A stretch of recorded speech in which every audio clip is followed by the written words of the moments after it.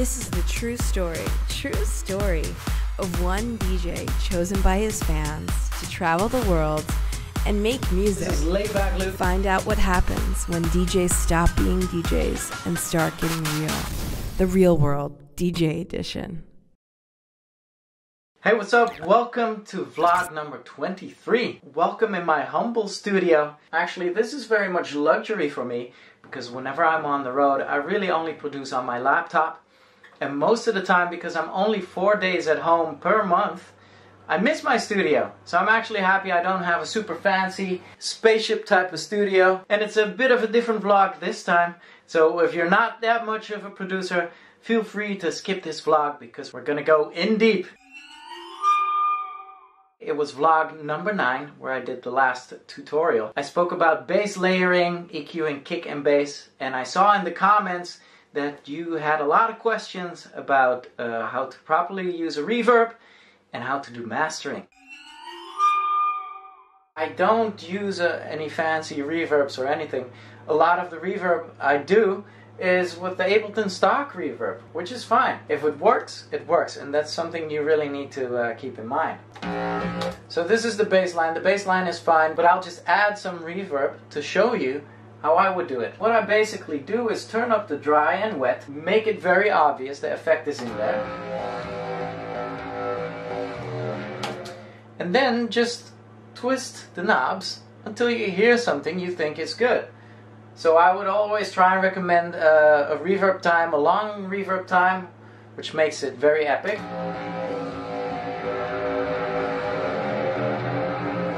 So 5 seconds is usually good. Cut out the low frequencies in there.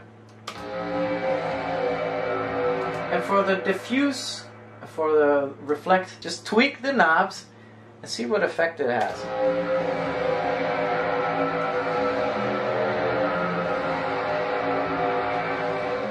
Whenever you hear something that you enjoy, that you like, just bring the dry wet back to a subtle effect.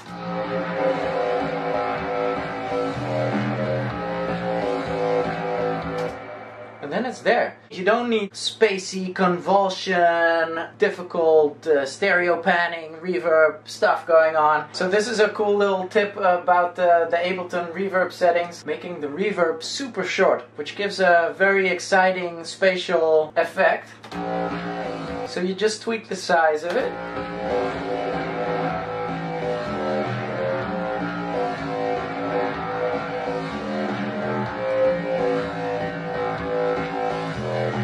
This is without, super dry.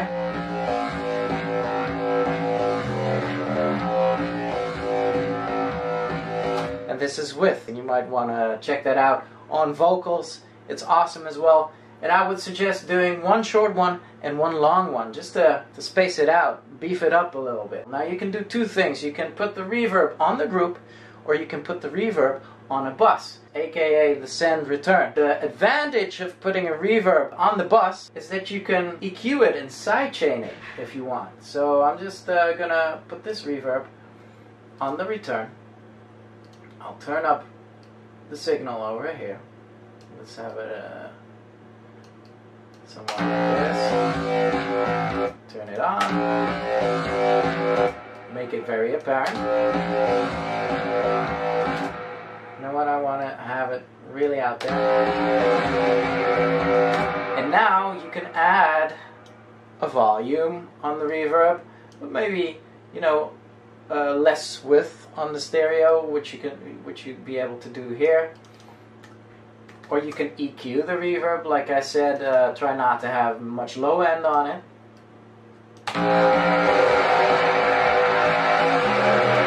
And the cool thing is you can also add sidechain compression now on this without it affecting your melody.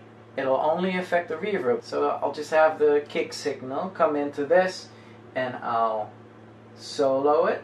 Let's see if I can have a signal. And now we can sidechain the reverb.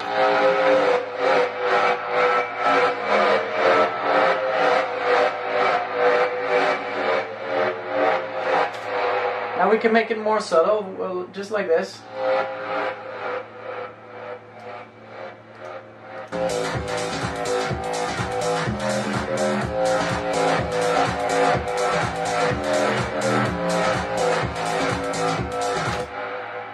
So depending on what you want, you can do everything on the single reverb if you put it on a bus channel, which might be very interesting.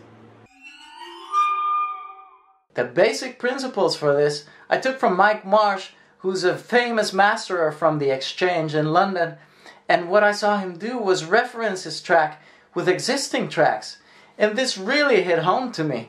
So what it is,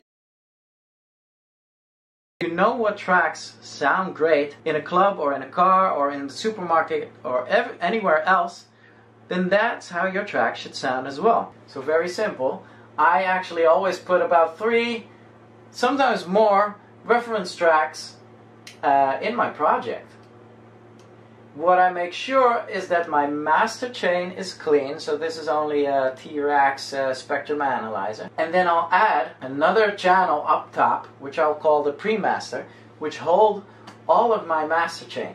Because this is a clean channel, this means I can have the reference out onto the master and it has no influence from my master chain. And then I can just compare. So this is Cashmere because his productions sound awesome. And then I just go back and forth. This too, this is Too Loud. Too Loud is an awesome producer as well.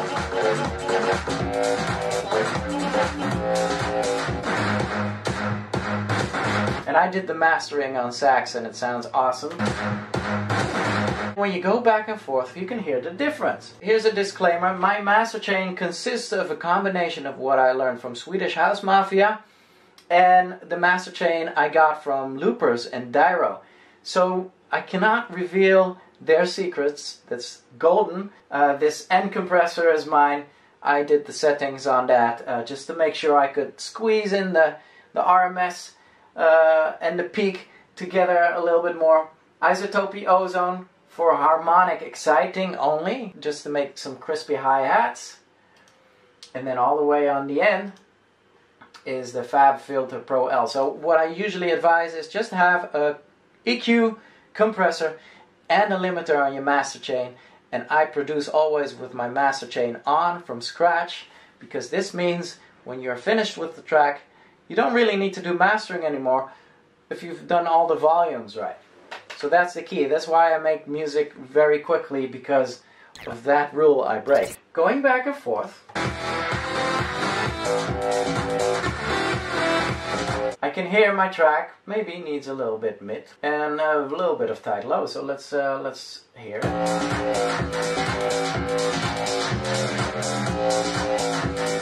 Look up the peak, over exaggerate it, and then pull it back a little bit, and the frequency should be there.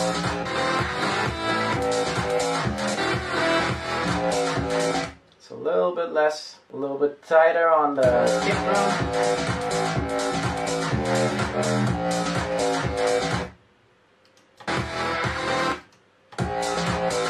So it's much better now, and now it can actually compete with all these awesome tracks. And now you can hear actually a little bit of phase going on in the bass line, which sounds awesome in stereo, but in mono it's tricky. So this means on club systems, which are usually mono, and I could have trouble with this bass line. Luckily I tested it out and it's fine, but that's why you need to keep your signal in mono when mastering, or even when you produce and start producing tracks all the way up to the end. I'll put it in stereo. Basically everything that's mid should be wide. Sub, mono, high ends, moderate stereo. So, you know, the spectrum analyzer, when you see your signal correlation in here, this is great. If it goes into -1, this means you'll have phase problems. And phase problems can even result in you totally missing out your bass line or your kick drum on a mono system. So keep an eye on that. The perceived loudness in the RMS is something that a lot of producers love who are in the loudness war. Okay, so look, I can easily make the perceived loudness and RMS flow more together. I could just like cut off the bass, put a ton of mid in,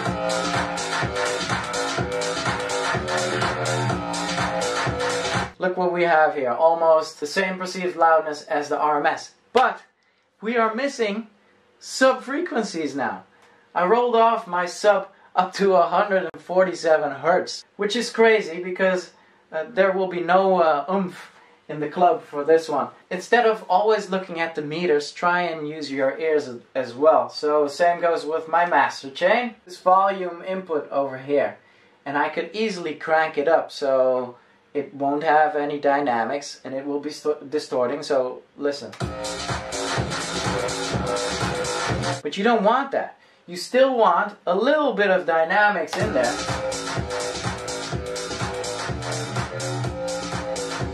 And you can just do it by ear so that it still sounds like, you know, okay, so there's still a thump going on. Everything sounds clean. So I'm all for the loudness war. I have a ton of compressors and EQs on my master chain, but it still should sound dynamic and it still should have all the frequencies in there. About all the EQs, my theory behind the EQs is that if I would add another EQ over here, this would mean I would start with a clean palette. So these three, these are working, this is great, but when I add this one, I'll just handle it the way I hear the signal now. So if, for instance, oh, I need less high end or something, I could add a new EQ and say like, oh, I don't know about the high end, maybe I should have like a little peak on the hi-hats. And I could just add that. You can add as many EQs as you want, it doesn't matter. So very easy and simple. Make music in mono, master in mono. Compare your tracks with professional tracks, because if your track sounds exactly the same as a professional track, you know it will sound great anywhere and everywhere. And number 3, try and keep the dynamics in there. So try and prevent distortion, try and prevent brick wall type of digital mud with just some simple volume changes, and then it's there. If you have any additional questions, put them in the comments or hit me up on Twitter as well. It's at Laidback Luke, and I'll always try and answer because I love answering producer questions. Next vlog, I'll be taking you on tour with me again. We'll go to the Mix Mash label party in Germany, and we'll fly to Italy as well. This is the true story and the real life right here.